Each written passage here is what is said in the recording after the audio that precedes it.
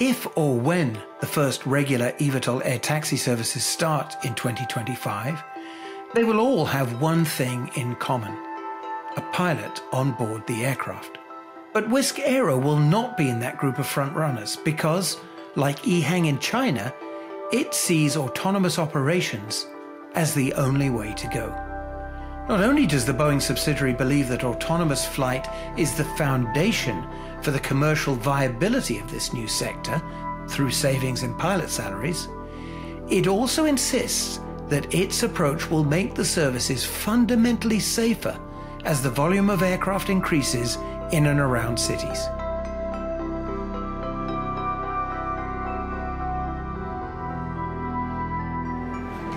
So we think autonomy is the key to safe scalability.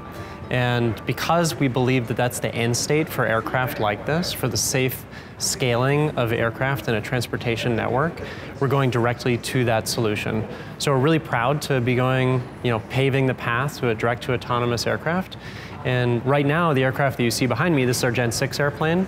And we're in the middle of building and producing this airplane right now with an expected first flight somewhere around the latter half of this year. And we're working with the FAA right now on paving the certification path for autonomous aircraft of this type. We do think that there will be many of these aircraft that fly in networks in and around cities.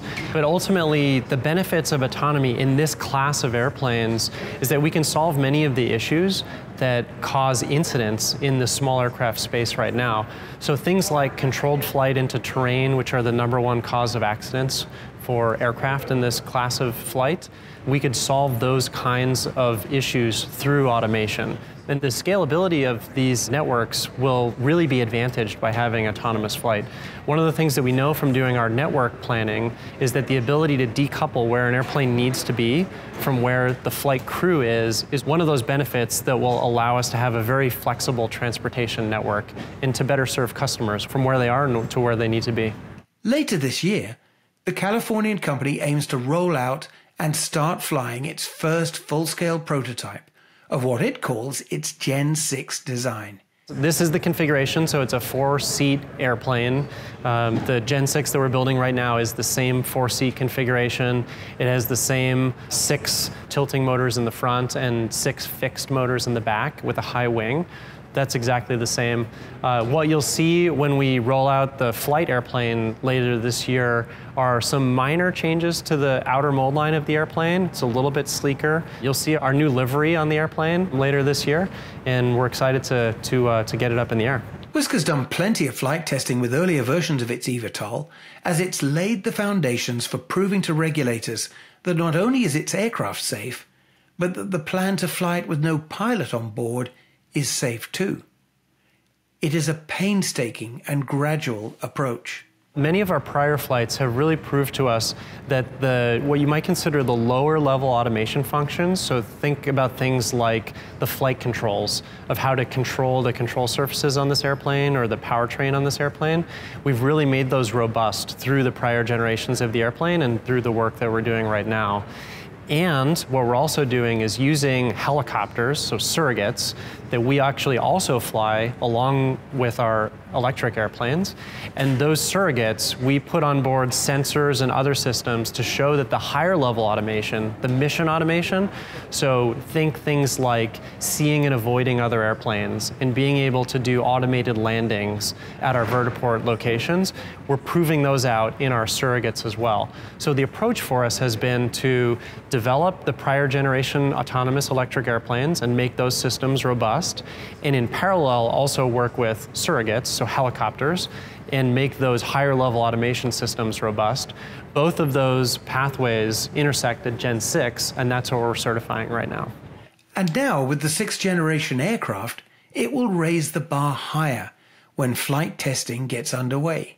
So the first flights will be relatively simple. They'll be hover type flights and then translating flights. And over time, what we'll do is we'll transition the airplane from hovering like a helicopter to flying on the wing like an airplane.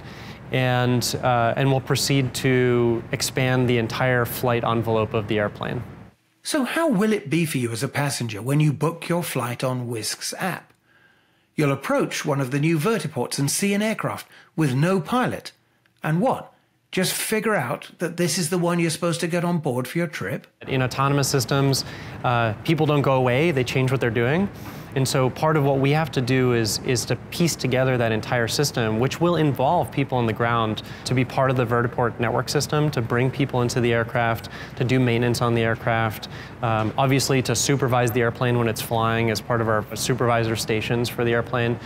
So people are involved. Those roles are different. And part of what we're doing right now with certification authorities and with some of the operational partners that we have is designing what those roles will be, the roles and responsibilities, proving those out in relevant tests, and ultimately making that part of how we will go to market. So plenty more work still needs to be done, and in some respects, flying the aircraft is just the tip of the iceberg. To ensure that the foundation for its eVTOL business case is sound, Wisk will operate the early use cases itself. But that approach leaves the door open to partnerships with other aircraft operators and travel service providers as this nascent industry gathers momentum for what will be a much longer time span than whatever may happen in 2025.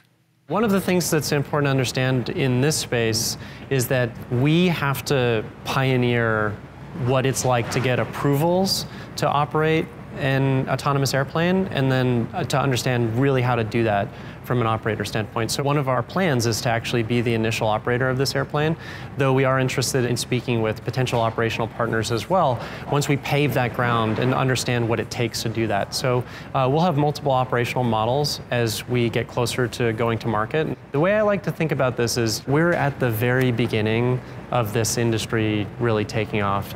And some of it we can predict, some of it we can't predict, but there will be a way that this market scales that won't be, a big bang moment all of a sudden once the airplanes are certified. And so just sort of responsibly building our way through that market and doing it in a way that's sustainable and that brings real customer value in a safe way, that's what we're focused on. Well, if you want to stay on top of how Wisk and other companies are transforming aviation, please stick with us at AIN. Our FutureFlight news team has constant updates like this, and you'll find all of those at ainonline.com/FutureFlight. Thank you for watching.